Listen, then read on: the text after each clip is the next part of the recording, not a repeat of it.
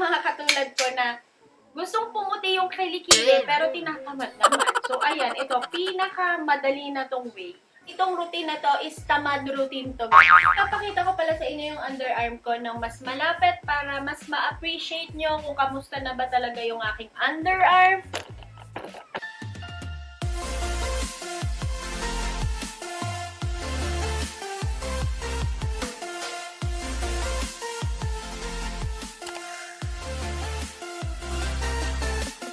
Guys, welcome back again to another video. So for today's video, it's going to be another Kili Kili video.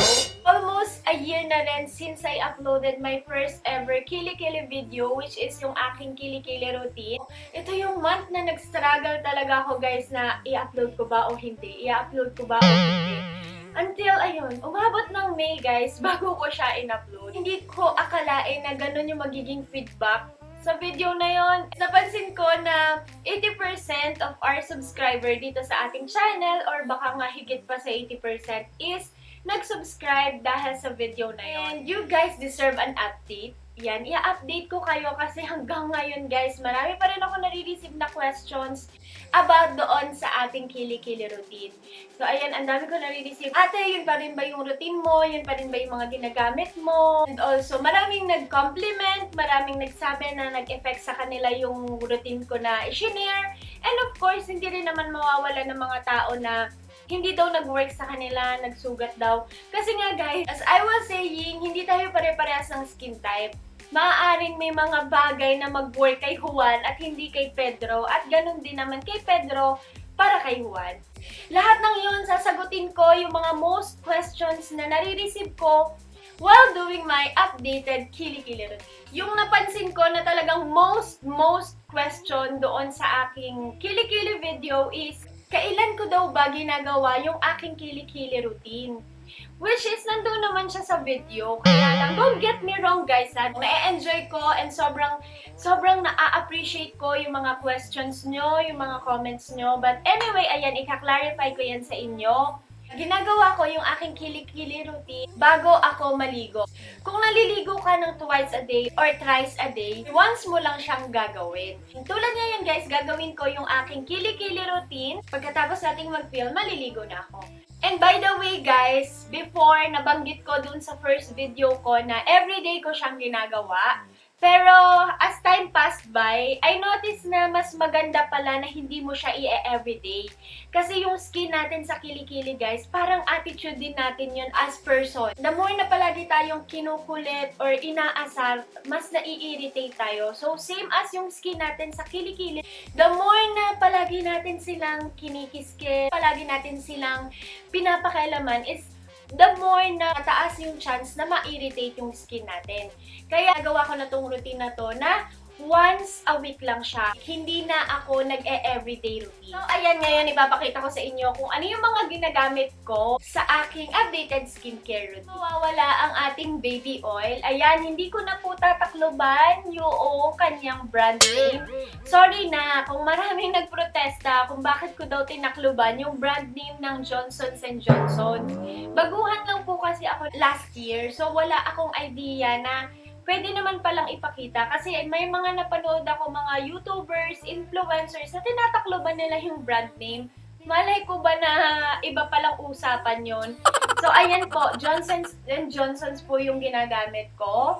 Ang lemon, ayan. Addition sa ating Kili Kili routine is ito pong fresh aloe vera or yung natural na aloe vera. Ayan, bagong pitas pa lang siya. Since yung first video ko about Kili Kili routine is in-explain ko doon kung bakit ba nangingitim ang ating underarm, hindi ko na na-explain sa inyo kung bakit ito yung ginamit ko, anong purpose nito. Ngayon naman is i-explain ko sa inyo kung ano ba yung purpose nun, bakit ba yun yung mga ginagamit ko. Kasi ayun pa guys, isa yun sa mga most questions sa akin. Ate, pwede bang hindi lagyan ng oil? Or ate, pwede bang wala na lang lemon? Or ate, pwede bang ito na lang yung gamitin ko? So, ayan, i-explain ko sa inyo kung bakit itong mga to yung ginagamit ko sa underarm ko. So, mag-start tayo guys sa baby oil. Maraming nagtatanong kung okay lang ba kung coconut oil, okay lang ba kung kahit na anong oil. Guys, pwede itong baby oil, of course, dahil ito yung ginagamit ko, subok na. You can also also use coconut oil, tea tree oil, and also yung mga other essentials oil. Pwedeng-pwede yan, guys. So ito, ang purpose ng oil, kung bakit ginagamit ko yung oil sa aking underarm is, it hydrates our skin and also, ayun, nakakatulong siya makasoften ng ating skin, guys. Kapag nilalagyan natin ng oil yung ating skin, di ba, napapansin nyo, kahit hindi sa kilikili, kahit sa other part ng ating body, pag kinikiskisan natin ng oil, parang ang smooth-smooth ng ating skin. And one important thing na naitutulong or nagagawa ng baby oil sa ating underarm is, it has an antibacterial properties na nakaka-reduce ng body odor. Diba? So, maganda at malaking factor yon sa ating underarm. Of course, ang ating lemon.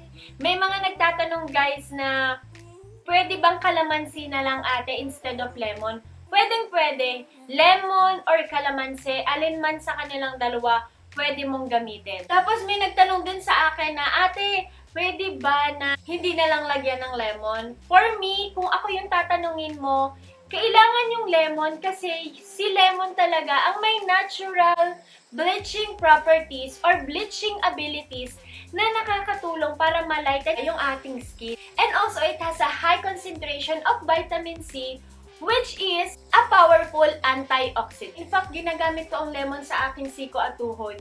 If you haven't watched, ilalagay ko na lang sa description box yung link. Ang laki lang na itulong sa akin ng lemon. I mean, kalamansi. Kasi nung nasa Pilipinas ako, kalamansi lang naman ang ginagamit ko. Mahal ang lemon sa Pilipinas. Kaya, guys, huwag mo wawalain ng lemon at saka kalamansi or lemon or kalamansi kasi malaking tulong nito para malighten yung underarm natin. So, lastly is ang aloe vera. Ayan, guys. It's a natural aloe vera. You can use natural aloe vera or yung mga soothing gels na aloe vera. Parehas lang yan, guys. But since ngayon is marami tayong time dahil lockdown dito ngayon sa Italia, ito yung gagamitin natin, yung fresh aloe vera. So, ano naman yung purpose ng aloe vera? Everyone knows that aloe vera is one of the most powerful natural remedies sa lahat ng bagay. Aminin niyo yan. Pwedeng-pwede siya sa buhok, pwedeng-pwede siya sa skin. In other words, pwedeng-pwede siya sa lahat. But since we are talking about our kilikili, pag-uusapan natin syempre kung ano ba yung benefits na makukuha natin or makukuha ng underarm natin dito sa aloe vera. Aloe vera provides an enough antioxidant para sa ating skin. And take note, it will provide moisture that helps our skin to exfoliate. Imagine mo, meron ka ng antioxidant plus, para ka na rin nag-natural exfoliate by using this aloe vera. And ipa-plus ko na rin, guys, na nakakatulong ito para maka-prevent ng chicken skin. Na karamihan talaga, guys, hindi lang yung maiitim na kilikili yung pinoproblema natin, most especially mga girls, diba? Pinoproblema din natin yung chicken skin. So, malaki ang naiitulong nito para maka-reduce or para maka-prevent ng chicken skin. So, ayan guys, ipapakita ko na sa inyo kung paano ko sila ginagawa. Meron akong bowl dito, ayan. Pipisain ko lang siya. Kukunin ko lang yung juice. Sobrang konti lang, basta lang merong lemon guys. Hindi kailangan ng sobrang dami. Dahil alam niyo na, ang sobra, masama din yan. So, yung tama lang, yung alam mong sasapat lang sa kilikili mo. Is, ayan, lalagyan ko na ng baby oil. Natatandaan nyo, para dun sa mga nakapanood na ng aking first video ng aking kilikili routine, pinaghihiwalay ko pa si baby oil at saka itong si lemon. I-apply ko muna si baby oil, tapos iintayin kong matuyo, tapos saka ko i-apply si lemon. Alam mo yun, parang very time consuming. So this time, ayan, ang gagawin natin. Nagsasama ko na, ito guys, itong routine na to is tamad routine to guys.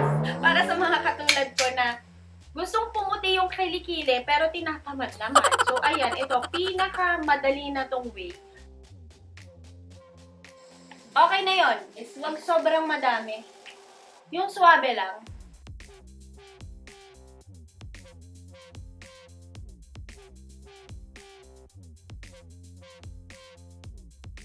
So, ayan siya, guys. Tapos, pag natanggal ko na yung part ng may balat, yung isang may part, kikiskisin ko lang siya, guys, ng ganito. Ayan, para makuha ko yung juice ng aloe vera. Good. Okay na siya. So, ayan, ready na yung ating mixture. Ang bango! Combination of baby oil, tapos yung lemon. Yung aloe vera naman, wala yung amoy. Yung natural aloe vera. So, yan. Okay na siya, guys. Namamawis na yung kilikili ko. Ayun, guys. Medyo may buhok pa siya. Kasi, alam nyo na yan, hindi ako palagi ang nagbubunot ng buhok o nagtatanggal ng buhok sa kilikili. Meron akong schedule ng pagtatanggal ng buhok sa aking kilikili. So, ito yung aking underarm, guys. Hindi siya perfect. I know hindi siya perfect, guys. Pero para sa katulad ko na normal na tao, ang gusto ko lang is maayos yung kilikili ko para kung magsusuot ako ng mga ganitong damit, sleeveless, mag-tube or whatever, hindi naman nakakahiya, diba? Hindi na ako natapos. Dumaldal na naman ako ng dumaldal. Ito, ilalagay ko na yung ating mixture. Okay. Lagay mo na siya and massage lang. Okay, so dito naman tayo sa kabilang underarm. Oops. Yan. Ang sarap ng feeling, guys. Alam mo yung combination ng baby oil at saka yung aloe vera. Ang smooth-smooth. Ang lambot-lambot nila sa kilikili. So, ganun lang siya, guys. Hindi ko masyadong pinakakadiinan. And also, dinadamay ko na yung ganitong part. Ayan. Guys, yung pagbabad mo sa underarm mo, hindi mo kailangan tagalin yan na umabot ng 15 minutes. Hindi, guys. Very time-consuming. Ako, guys, is binababad ko lang siya ng 3 to 5 minutes. Okay na sa akin yon. And, guys, in addition, kapag nakakaramdam ka na ng parang sting feeling, alam mo yung parang may pumipitik-pitik na sa skin mo, sa balat mo, sign na yan, guys, na kailangan mo na siyang banlawan. Huwag mong masyadong pilitin yung kilikili mo kasi nai-irritate na siya. After nito, guys, is babanlawan ko na siya or maliligo na ako. And gagamitin kong pangbanlaw sa kanya, guys, is warm water. The warm water or warm bath can helps to unclog and loosen pores. So, isa pa rin yung factor, guys, para hindi maglabasan yung mga chicken skin natin, ba? Diba? So, laging warm water lang agad. Pagka nag-routine ka or kahit yung ordinary days na naliligo ka, unahin mo yung kilikili mo tapos maligamgam or mainit-init na tubig. Wag naman yung mapapasok yung kilikili mo at baka masunog naman yan, lalo yung mangitim. Para lang yung mga pores matulog at magsitaguan. And by the way, guys, kapag naliligo ka, kung hindi ka gumagawa or hindi mo ginagawa tong kilikili routine, make sure na sinasabunan mo yung kilikili mo kapag ka naliligo ka. Everyday na naliligo ka, at least pasadaahan mo yan. Huwag mong lampasan yan kasi kailangan din minsan nahuhugasan yan. Dahil kung minsan doon nag-start yung body odor and also, ayun nga yung sinasabi ko sa inyo, yung mga libag na natutulog. And guys, ayan, another thing. Ako po ay naghihilod ng underarm. Alam ko, marami na naman magpuprotesta dito. Oy, ate, hindi naghihilod ng underarm. Hindi ko po yan babawiin dahil naghihilod po talaga ako ng underarm at least once a week. Para matanggal yung mga dead skin cells sa aking underarm. Kasi kung hindi ko yan hihilodin, paano po matatanggal yung mga dead skin cells dyan? Paano matatanggal yung mga namumuong libag sa kilikili mo, diba? Ang ginagamit ko na panghilod sa aking underarm is yung baby towel. Imagine kung gaano ka-soft lang nung baby towel ng baby, diba? Ayan siya, guys. Medyo mamasa-masa pa, pero okay lang yan. Ayan yung ginagamit ko na panghilod sa aking underarm. And hindi ko po hinihilod yung underarm ko na katulad ng paghihilod ko ng mga siko at tuhod ko. Ginapadaanan ko lang po siya to make sure lang na matatanggal ko yung mga libag na kumakapit sa kilikili ko. And another thing pala, guys, kapag naliligo tayo, pagkatapos nating maligo, di ba pag magtutuyo tayo, lalo pagka may susunod na sa banyo sa atin, pandalas tayo ng pagkikiskis, ganyan. Pagtutuyo, tapos yung kilikili, basta lang kikiskisin ng towel. Isa rin yung factor kung bakit nai-irritate yung underarm natin. So kapag ka nagtutuyo tayo ng underarm natin, guys, ganun lang. Pero importante, natutuyuin mo talaga yung underarm mo. Huwag mong pababayaan na matuyo siya ng kusa. Yung current kilikili routine ko, sobrang na-enjoy ko siya since sobrang dali lang niya, hindi siya time-consuming. And also, guys, ang napansin ko sa kanya, pagkakatapos kong maligo, alam mo yun, nararamdaman ko talaga yung sobrang soft ng skin ko. As in, parang moisturize na moisturize siya. By the way, guys, meron pa tayong natira dito. Hindi mo na yan kailangang ilagay sa fridge. Pwede mo siyang gamitin sa iyong mga siko at tuhod. Pero mamaya ko na lang ilalagay dahil magkakayat na po ako dito sa kwarto. So, ayun, dun lang. Ganun lang yung ginagawa ko sa mga tira. Tapos, yung aloe vera na kalahating aloe vera na natira, ito, pwede ko siyang i-fridge, guys. Tapos, pwedeng next week, pwede ko siyang gamitin. Ipapakita ko pala sa inyo yung underarm ko ng mas malapit para mas ma-appreciate nyo kung kamusta na ba talaga yung aking underarm. Ayan. So, yan yung aking... Nababother ako sa buhok, pero okay lang. So, ayun, that's it for our today's video and I hope you enjoyed plus may natutunan kayo sa aking tamad kili-kili routine. Again, thank you so much for watching and see you on my next one. God bless and take care, everyone!